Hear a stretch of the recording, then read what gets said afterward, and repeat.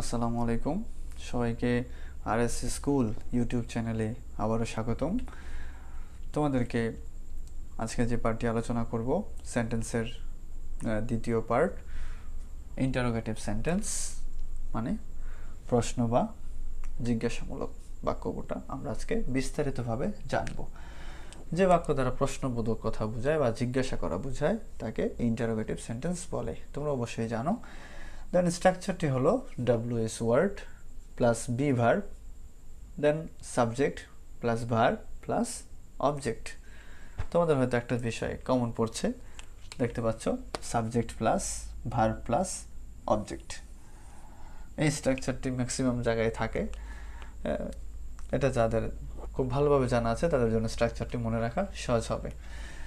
দেন তুমি যদি ইন্টারোগেটিভ সেন্টেন্সে খুব ভালোভাবে অত্যন্ত সহজভাবে সেন্টেন্স তৈরি করতে চাও, তোমাকে প্রথমে WS ওয়ার্ড ইউজ করতে হবে। WS ওয়ার্ড মানে হলো প্রশ্নবাচক যে শব্দগুলো রয়েছে, যে শব্দগুলো দিয়ে আমরা প্রশ্ন করে থাকি, সেই শব্দগুলোকে ইংরেজিতে বলা হয় WS word. Then be verb, দেন বাকি স্ট্রাকচার। তো তোমাদের সুবিধার্থে আমি এখানে WS ওয়ার্ডগুলো, কোন WS ওয়ার্ডটি কী অর্থে ব্যবহার হয় সেটা এখানে অর্থসহ লিখে দিয়েছি। প্রথমে হু মিন্স কে, তার মানে এটা দ্বারা ব্যক্তি বোঝায়। যে কোনো ব্যক্তি সম্বন্ধে যখন আমরা কারো কাছ থেকে জানতে চাই তখন আমরা হু দ্বারা প্রশ্ন করে থাকি। দেন হোয়াট মানে কি, দেন এটা বস্তু, যে কোনো বস্তু সম্বন্ধে যদি আমরা জানতে চাই হোয়াট ইজ ইট, আমরা যদি জানতে চাই এরকম, দেন আমরা হোয়াট দিয়ে প্রশ্ন করে থাকি। দেন হোয়েন মানে কখন, সময়, হোয়েনের বাংলাটা হলো কখন, অর্থটা কখন। দেন আমরা যদি কোনো ফিক্সড টাইম জানতে চাই, হ্যাঁ, হোয়েন উইল ইউ কাম, আপনি কখন আসবেন, হ্যাঁ, when have you come here, তুমি এখানে কখন আসলে, কখন এসেছো, বা তোমরা এখানে কখন এসেছো। এই সমস্ত প্রশ্ন সময় জানতে চাওয়া যত বোঝায় সেই সমস্ত সকল প্রশ্ন আমরা হোয়েন দ্বারা করব।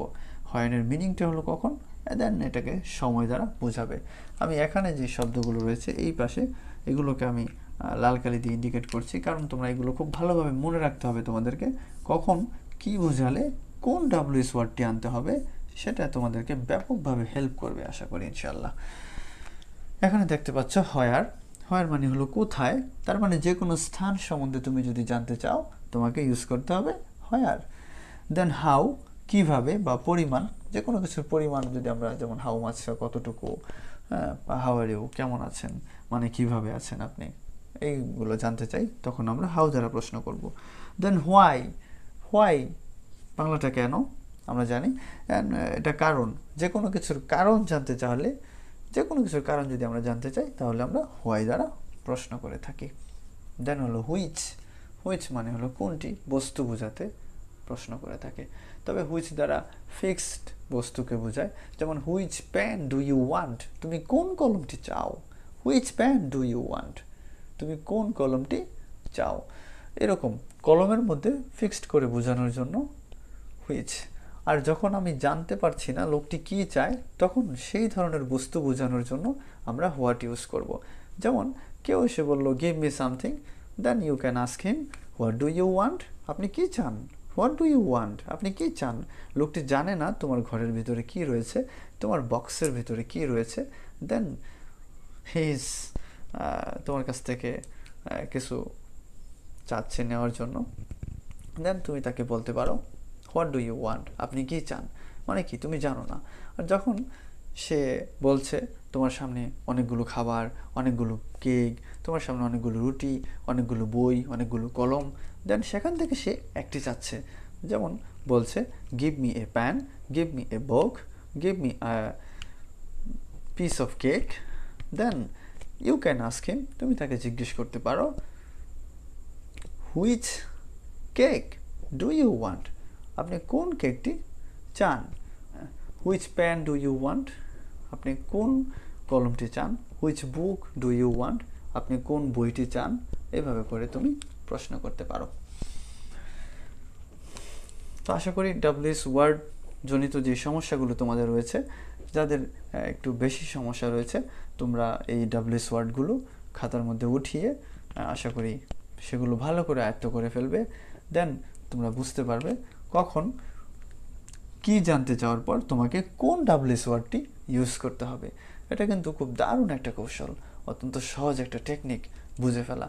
বিকজ ডাব্লিউএস ওয়ার্ড ছাড়া প্রশ্ন কিন্তু একেবারেই সম্ভব নয়। কিছু প্রশ্ন আছে যেগুলো ডাব্লিউএস ওয়ার্ড ছাড়াও করা সম্ভব, আমি সেগুলো আলোচনা করব অবশ্য। তোমাদের সুবিধার্থে বিভার্বসগুলো দিয়ে দিলাম, যে বিভার্বসগুলো অনেকে জানতে চায় যে ভাইয়া একসাথে আমরা বিভার্বসগুলো নর্মালি অনেক বইয়ে পাই না, বিভার্বসগুলো দিয়ে দিলে আমাদের ভালো হতো। তোমাদের সুবিধার্থে বিভার্বসগুলো দিয়ে দেওয়া হলো M, is, R, was, war, have, has, had, shall, should, will, would, May, mite, can, could, need, ought, dare, do, did, ডাস। এই সমস্ত বিভার্বসগুলো তোমাদের লাগবে ইন্টারোগেটিভ সেন্টেন্স তৈরি করার জন্য। বিকজ প্রত্যেকটি ডাব্লিউএস ওয়ার্ডের পরেই তোমাকে বাধ্যতামূলকভাবেই বিভার্ব ইউজ করতে হবে। দেখতে পাচ্ছ স্ট্রাকচার, অ্যাট ফার্স্ট তোমাকে ব্যবহার করতে হবে ডাব্লিউএস ওয়ার্ড, দেন তোমাকে ইউজ করতে হবে একটি বিভার্ব। বিভার্ব ছাড়া তুমি সেন্টেন্স তৈরি করতে পারছো না। দেন subject plus verb plus object এবং সবশেষে প্রশ্নবোধক চিহ্ন, কোশ্চেন মার্কস। তো তোমার কোশ্চেন মার্ক দেবে সবশেষে। ডাব্লিউএস ওয়ার্ডের পরে তোমাকে বিভার্ব ইউজ করতে হবে। সো বিভার্বসটা তোমাকে জানতেই হবে, বিভার্বস ছাড়া তুমি প্রশ্নবোধক সেন্টেন্স তৈরি করতেই পারবে না। এই স্ট্রাকচারটি তোমাকে গুরুত্ব সহকারে মনে রাখতে হবে। ডাব্লিউএস ওয়ার্ড এর পর তোমাকে বিভার্ব ইউজ করতে হবে। এবার যেটা একটু আগে বলতেছিলাম, অনেকে বলে অনেক সময় আমরা ডাব্লিউএস ওয়ার্ড ছাড়াও প্রশ্ন করতে পারি, যেমন will you go with me, তুমি কি আমার সাথে যাবে? ক্যান ইউ ইট ইট, তুমি কি এটা খেতে পারো? মে আই ফিড ইউ, আমি কি তোমাকে খাওয়াতে পারি? এই ধরনের কথা আসলে নর্মালি আমরা বুঝতে পারি, বাংলায় যদি বলি তোমরা বুঝে ফেলবে খুব সহজেই। যেমন যেই ধরনের প্রশ্নের উত্তরগুলো ইয়েস অথবা নো দ্বারা দিয়ে ফেলা যায়, শেষ করে ফেলা যায়, সে এমন একটি প্রশ্ন করেছে, তুমি প্রত্যুত্তরে জাস্ট ইয়েস অর নো বলছো, দেন অ্যান্সার হয়ে যাচ্ছে। এই ধরনের প্রশ্নগুলোর ক্ষেত্রে ডাব্লিউএস ওয়ার্ড ইউজ করার কোনো প্রয়োজন পড়ে না। সো যেই সকল প্রশ্নের অ্যান্সারগুলো আমরা ইয়েস নো দ্বারা দিতে পারি না, সেই সমস্ত প্রশ্নগুলোর উত্তর করার ক্ষেত্রে আমাদের ডাব্লিউএস ওয়ার্ড প্রয়োজন এবং অত্যন্ত গুরুত্ব সহকারে প্রয়োজন, কারণ আমরা ডাব্লিউএস ওয়ার্ড ছাড়া সেই ধরনের প্রশ্ন তৈরি করতে পারছি না। সো আশা করি তোমরা গুরুত্বটা একটু হলেও অনুধাবন করতে পারছো। ডাব্লিউএস ওয়ার্ডটি কতই না জরুরি বিষয়, দেন বিভার্বসটাও জরুরি বিষয়। তো চলো আমরা কিছু সেন্টেন্স দেখে ফেলি কিভাবে আমরা ডাব্লিউএস ওয়ার্ডের পর বিভার্বস ইউজ করে আমরা বিভিন্নভাবে প্রশ্ন করতে পারি। তোমরা দেখতে পাচ্ছ এখানে আমি বেশ কিছু সেন্টেন্স তোমাদের বোঝার জন্য, তোমাদের বোঝার সুবিধার্থে লিখেছি। How can I help you, আমি তোমাকে কিভাবে সাহায্য করতে পারি। খেয়াল করো ভালো করে, হাউ কিভাবে অর্থে ব্যবহার হচ্ছে। দেন where will you go, where will you go, তোমরা বা তুমি কোথায় যাবে, বা আপনি বা আপনারা কোথায় যাবেন। তার মানে হোয়ার দ্বারা তুমি একটা স্থান জানতে চাচ্ছ, কোথায় যাবেন।